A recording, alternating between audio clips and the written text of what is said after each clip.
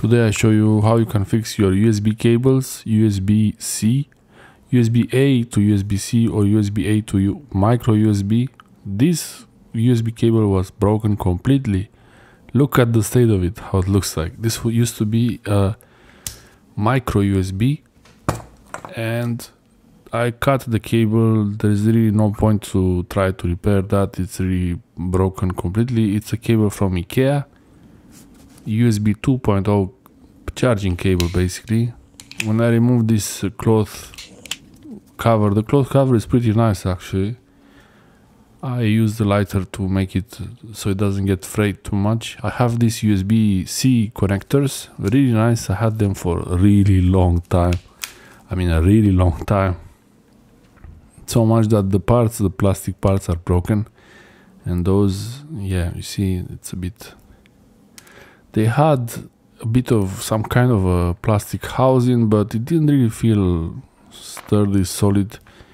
And I decided that even though they don't look solid, I could still use them. And I would use just the connector.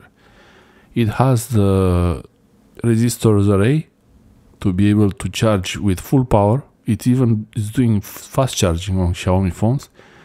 Ground, digital plus, digital minus, and red, the VCC 5 plus 5 volts. The red cable and the black one are the power ones. They are also usually more thick. In this cable they are a bit more thick. These are it's important not to cut the wires so that pieces of them come out. I kind of didn't really cut it perfectly, but I couldn't find the tool for it, so I had to do like this. Pin 1 from left should be black. It's black.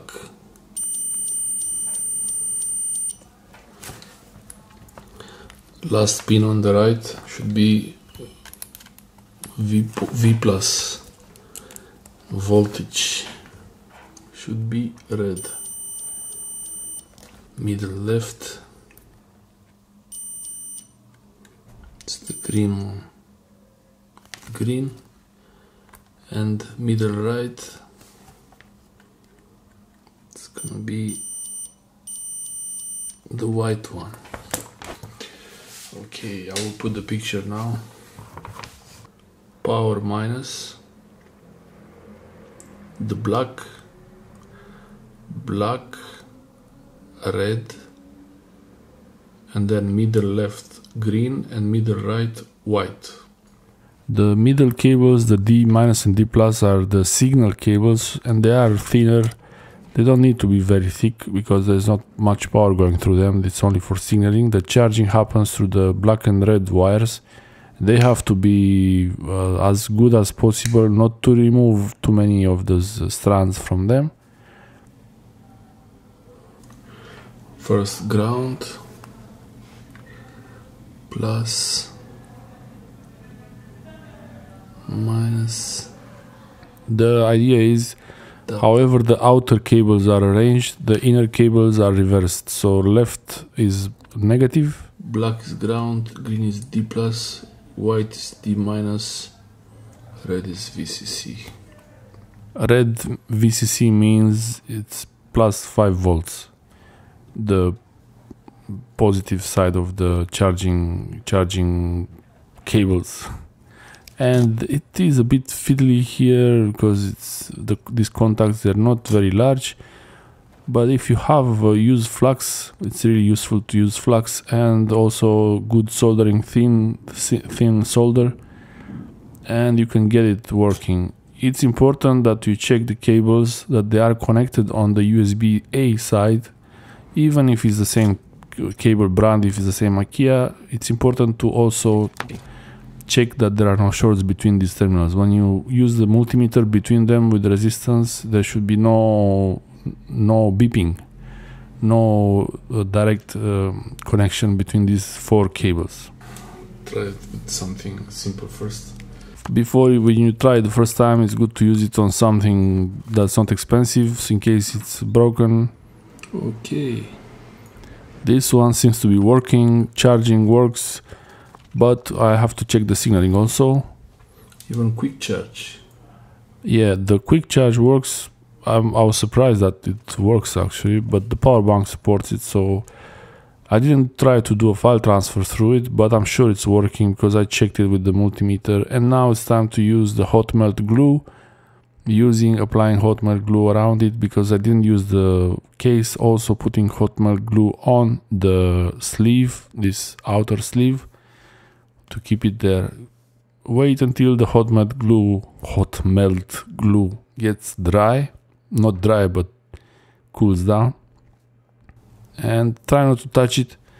The less you touch it, the nicer it will look like. It doesn't really matter how it looks like, but yeah, look how I ruined my desk mat right there. Yeah, you could clean the cable. I cleaned it with isopropyl alcohol after doing this, before using it, just to keep it nice and tidy from all the flux and the soldering. And I'm using my Swiss Army knife now. I always, every chance I get to use that, I will use it now. You have to bear with that. I removed the hot melt glue from the connector side. You see I cut both sides. And the idea is that it goes into the charging port easy like this. It can go in the port without cutting this, but I thought, why not make it nice? I mean, it's already doesn't look very good, but it's working. It's a cable now, I can use it. And the USB-C cables, the charging cables, you can never have too many of them. And actually this is also a data cable now. It will not be a fast data cable, because these cables from IKEA, they are USB 2.0, and anyway the connectors I had, they were 2.0. The difference between USB 2.0 and 3.0 and up is the 3.0 has extra connectors. This didn't have it. It only has 4, so yeah. But it's fine for me. It's a great charging cable. Other than this broken edge, the broken connector, the cable is great. I mean, these cables are really, actually they're very cheap. So when you buy one, you need 1 or 2, buy 3 or 4 just in case. But yeah, this cable, instead of throwing it away, I thought, why not fix it? Now I have an extra cable. I already use it. I charge the phone with it. My old phone, not the new phone. On the new phone I use the good cable just to be sure. Thanks for watching. Yeah, that's pretty nice. Yeah, I wouldn't use this on my new phone or really expensive tools, gadgets, but on simple devices it's easy to use it.